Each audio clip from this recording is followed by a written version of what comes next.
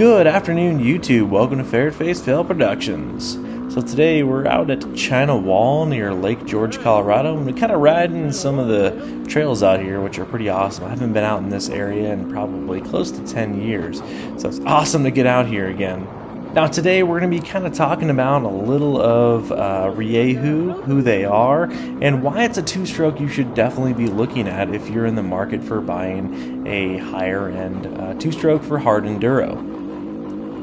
So who is Rieju? Well, Rieju is a company that is Spanish-based, and really they've been around since the 1940s. I believe they came about in 1945, and they've made a lot of mopeds and smaller two-stroke motorcycles in, well, they sell or export about 12,000 bikes a year. We just don't ever see them in the United States. In 2019, KTM acquired about 60% of Gas.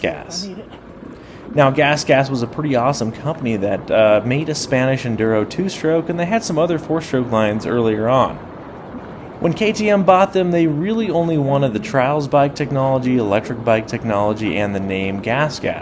They really had no interest in the enduro platform that already existed under the company. Which is really pretty sad when you think about it, because it was an awesome and unique bike on a very unique engine. I think this is really disappointing, especially for the fans that really loved the Gas platform.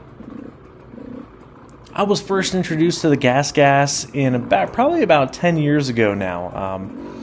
Mark Odette with Meeker Extreme, he had a 2012 model that was really quite awesome. It was a very unique bike to see, and it was a very exciting bike too. It looked cool. It might have been a little bit heavier, I think at the time period was the biggest complaint, but they really were something different to the market compared to everything else you always see. Now that KTM has acquired them, they are in name only. The Gas name now is pretty much only a rebranded KTM. It's the same frame, platform, engine. In fact, it's more of your budget line of parts, where Gas had always tried to be a premium enduro bike. Now they are essentially the entry level into KTM. Now, Gas was always a smaller company, and their sales figures were nowhere near that of KTM or the other big brands. But they brought something different to the market, and they also had something that was unique. And I think that's important for us to remember these days, is we're losing a lot of our unique bikes as KTM has bought up a lot of companies. They make fantastic bikes, there's really no denying that. But at the cost of $13,000 for a Husqvarna these days, it's not that these bikes aren't necessarily worth that kind of money, it's more that we're losing our uniqueness of various different motorcycles that we can buy. Now, going back to the acquisition of KTM buying Gas, well, what they left behind, Rieju picked up. Rieju acquired all of the rights and manufacturing capabilities to build the previous Gas model from 2019. Rieju is now the real Spanish enduro. And that's pretty cool, and I'm very glad that they picked it up. I think this gave them an opportunity to get into, so to speak, the big leagues when it comes to a full-sized 300cc style bike that has a really great track record, and it's been a proven platform over the years. Gas had revamped the platform in 2018, but because of falling sales as well as a lot of other issues that they had with manufacturing at the time period, getting supplies, exporting, and so on and so forth, and then rolling into COVID, that really hurt Gas quite badly.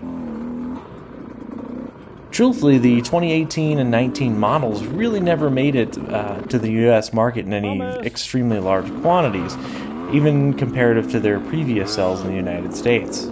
Many of you might be thinking, well, if that's a 2019 model that's just been picked up by Rieju and is being rebranded and sold now, is an old platform even that good? Is it worth buying? Is it even competitive with the other bikes like KTM, Husky, and let's just even say Beta? The answer is an absolute yes. At $10,000, around that price point, depending if you're buying a Ranger model, an MR Pro, or the racing, you really get a lot for your money. You're talking full KYB suspensions, all the way up to the DLC coated on the MR Pro. You're getting top quality parts, you're getting a motor that's been proven over decades, you're getting a dirt bike that is competitive in the current market while costing a little bit less money, and they have fantastic support in the United States. While there's not a whole lot of dealers all over the place, CPD Direct, who imports these from Spain, they carry all the parts for Rieju now, and they carry pretty much everything Legacy Gas as well. That means when you're looking for parts or anything like that, you shouldn't have any issues finding what you need very quickly. In fact, working with Mark Berg at CPD Direct has been fantastic. Now let's talk about some of the shortcomings of the gas platform as well as Rieju now. I think the biggest downside at this point is that the engine is a little bit older platform, which means it sits on an older style starting system. I think the biggest complaint that everybody has had over the years is that the starting system on these bikes has not always been the most robust. Now Rieju has updated the entire starting system with a better motor, with a totally different spindex and some other things that have made it more reliable. And so far in my experience, it's been very good. Only time will tell how reliable they are, but from what I've seen, they are doing quite well. Another possible negative is that this motor is not counterbalanced. Now, once upon a time, Gas had actually had this motor counterbalanced, and it wasn't very popular in that configuration, so they took the counterbalancer out. Funny enough, now that they don't have it in there, I actually don't mind it. The motor does not vibrate, it isn't violent in any sort of way. In fact, while I'm riding, it doesn't feel any different than pretty much any two-stroke I've been on, to include the TPI bikes as well as the betas. Another possible downside people always like to talk about is weight. I weighed the bike in at 256 pounds. That isn't very heavy, and in comparison to the other bikes, it's really truthfully within a few pounds of the KTMs and the betas. By the time you put on protection like pipe guards as well as skid plates and other things, the weight really doesn't seem to matter much between the bikes. I've seen betas weigh more with different things on them, so it's I think we dive too much into weight a lot of times. It's very competitive within its class. Now, some of my biggest pros about this bike at this point in time, I think the first thing that really comes to mind is how unique the motor feels. The Rieju or Gas engine is raw, powerful, and very linear, with an extremely torquey bottom end when it's tuned properly. I think out of all the two-strokes that I've ridden at this point, it feels pretty much the most versatile when it comes to mid-range power and down-low torque. You get a lot of both, and it's not the best at either necessarily, but it really combines a lot of fun factor. You put that with a platform that is so planted and a very well-sprung KYB suspension, the bike just wants to go. It always tracks. It feels very light while you're riding it. It really seems like all the parts, the engine and platform frame, it all meshes together, and that's the biggest pro and strength that I have found with riding this bike so far. The character and liveliness of the Rieju is just unique, and when you take the bike out, people want to know what it is, and people are very interested. It's different looking as well. It's a very stunning looking bike, from the way the graphics are done to the high quality plastics and the different shape to the frame. It's something that you look at and you instantly know that it's not a KTM or a Beta or any of the other brands out there. The Rieju comes with a nice 2.6 gallon gas tank, which is very handy. I like that size because it starts to bring you into actually having really good range on the bike. And it seems like a lot of bikes these days like to stick right around that like sub 2 gallon mark, and that's not good enough for me. I feel like at 2.6 gallons, that's actually good enough for me to ride a lot of my longer hard enduro days without worrying about running out of gas. And also, IMS does make a 3-gallon tank, or I think it's a 2.93 or something like that, but pretty much a 3-gallon tank, so that's great aftermarket support, along with CPD Direct has everything you can think of as far as aftermarket parts. In fact, I'm quite impressed with the aftermarket parts of this bike. And really, that's the advantage of this bike kind of existing since 2019, is there's a lot out there for it.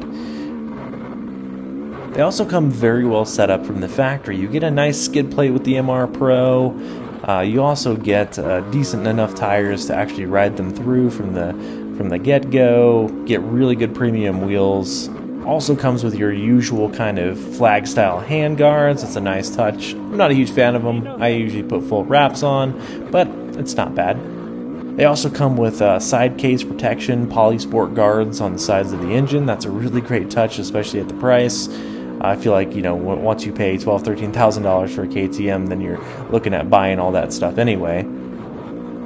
As we seem to lose more and more of our unique brands, and a lot of them fade into smaller and smaller companies that can't seem to support themselves on their sales, and then get bought by these large mega brands, I think it's time to start looking a little bit more at unique things and supporting small companies. As we lose the small companies, we kind of lose some uniqueness and the companies that want to try to do something different than the mainstream. And they really do bring something awesome. Every time I go out and ride, it's nothing but KTMs a lot of times, and Huskies and so on and so forth. And I get to wondering, you know, what else is out there. And as more and more of that disappears, I think we lose a part of the riding community too. We lose something that both separates us and brings us together and makes us interested in the sport more and more. I know I love having options of maybe a different type of engine or something more raw or something that maybe has more torque, or there's any number of things in how we ride that we look for something specific. And of course the TPI engine across 3 platforms just isn't it for me. Well guys, thanks for watching. Always appreciate it. Please like and subscribe and follow us on our journey with our various different rentals we have. But we'll catch you on the next one. Ferret Face out.